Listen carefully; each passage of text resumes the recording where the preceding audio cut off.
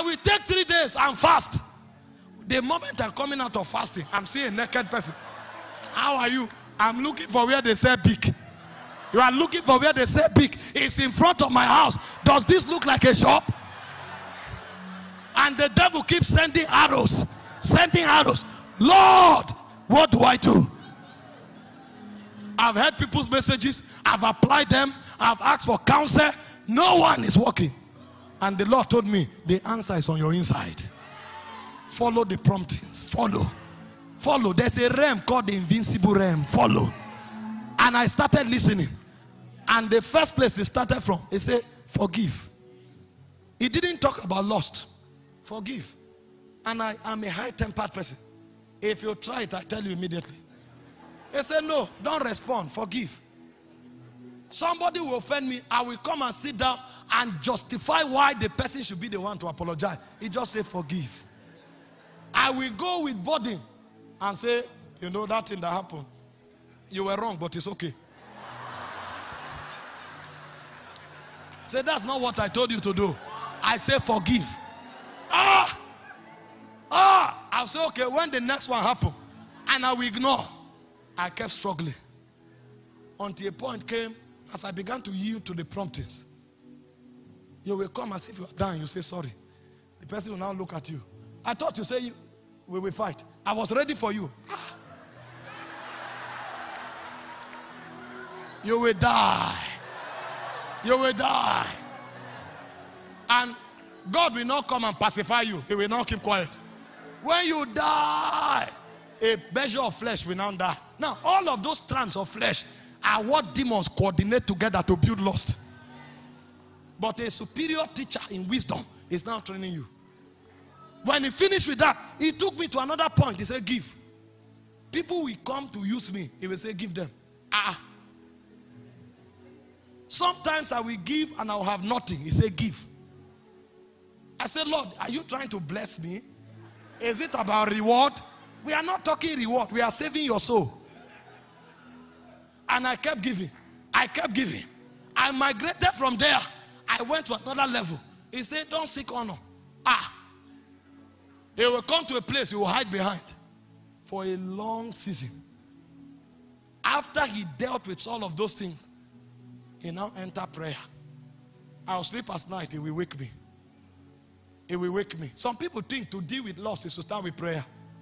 That prayer can ride on your lust. Because now that you know you have stamina in the place of prayer, you will now wait. When they are talking prayer, you stand up, you say, these people, they are not ready. Wait, let me drill them. Pride will now anchor on that prayer.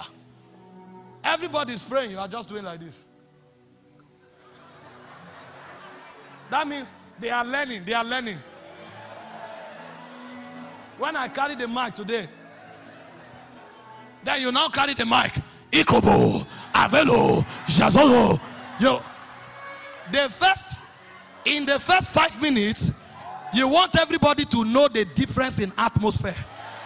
You just want them to see first. Let them know the difference.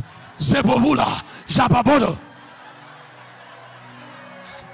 When you now finish stratifying the atmosphere, you now pocket your hand and say, you see, this is what we have been trying to tell you.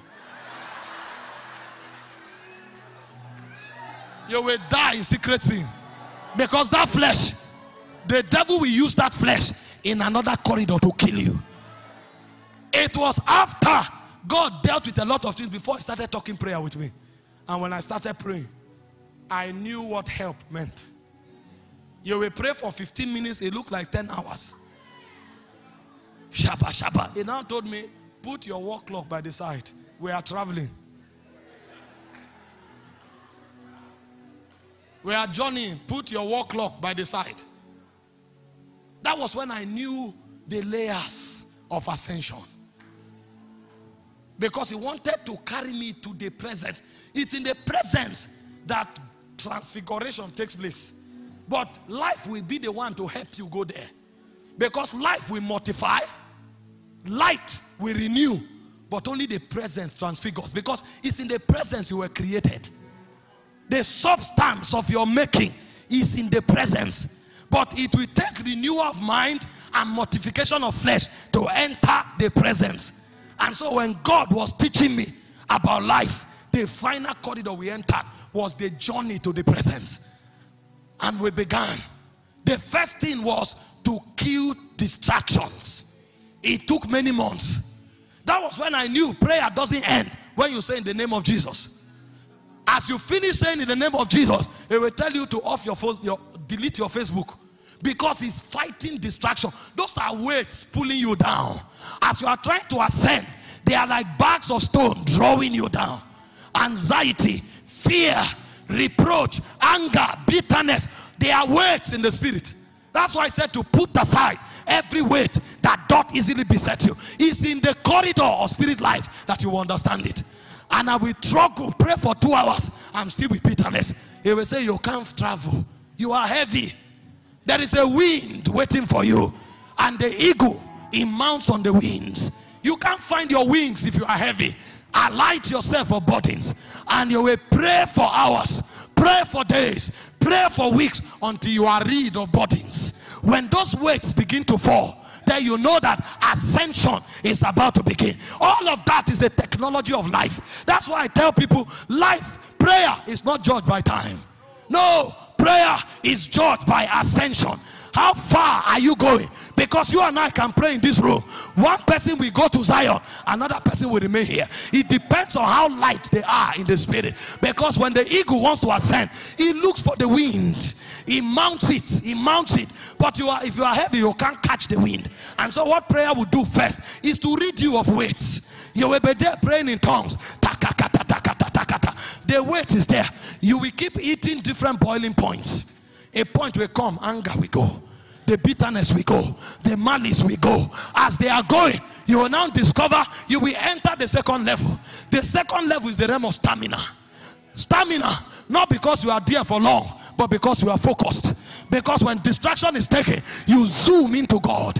You know that your prayer is beginning to go far. And as you are praying, you can be on one thing for 4 hours. Tata, rakakata, sadaka. Even when you stop praying and you go out of your house, your attention is still there. That means you are still praying.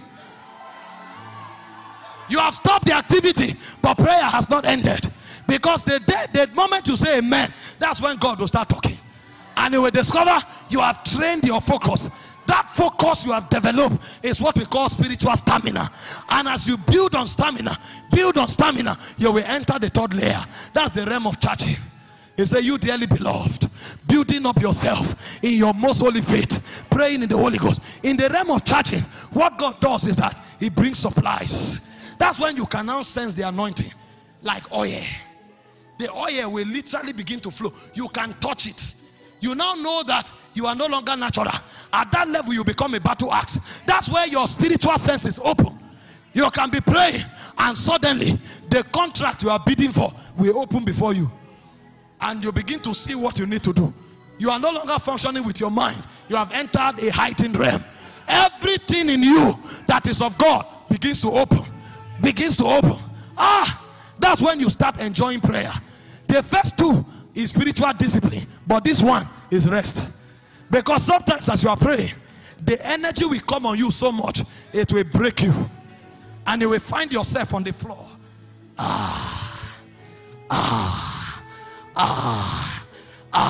You can do that for 4 hours. It's no longer you praying. There is a spirit praying from within you. You have entered another realm. Sometimes as you are doing that prayer, the whirlwind will carry you, and you will find yourself from your altar. Barak. Something is happening that you can't contain. Your courtesy goes away. Your composure goes away. Your coordination goes away. A lion is about to come out of your inside. Sometimes as you are praying, you will discover the heat will be too much. You will melt. In the place of prayer, you will melt. You will find your body squeezing. You don't know what is happening. God is rebuilding you. He's rebuilding you. All of that is life at work. Life will take you from distraction, take you into focus, and then will take you into realm of fire, where you are charged. And when a man becomes charged, all he's waiting for is God. Nothing moves him anymore. And then when you hit that realm, then the realm of the voice will open. That's when you will hear, come up, Peter. Come up, Peter. He said, I, John, I was in the isle called Patmos, and I heard a sound as of a trumpet, and as I turned, I saw 7 golden lampstands. He said in Revelation 4:1, the same voice that spoke to me, he spoke and said, come up, Peter. And as I turned, a door opened in heaven. These are technologies in life. Many have been in church, but they've not journeyed in life.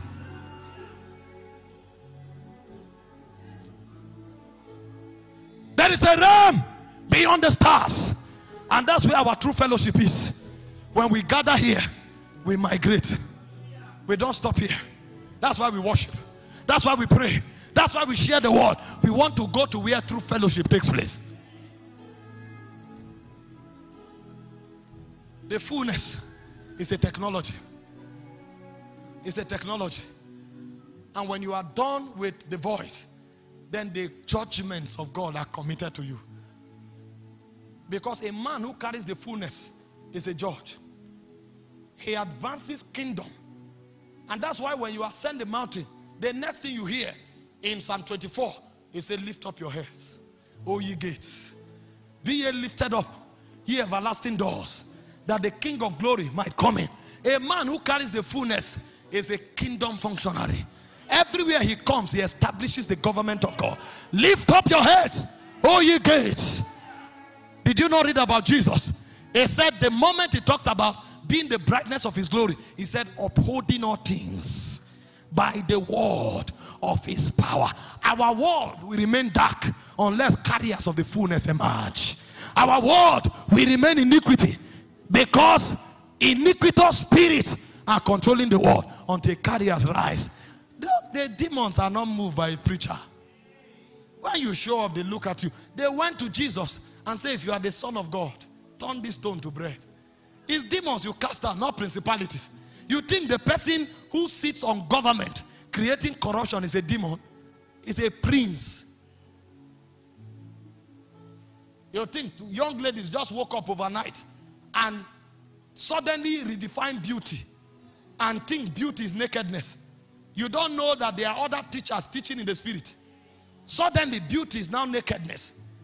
A whole world rises up and suddenly wants to redefine marriage.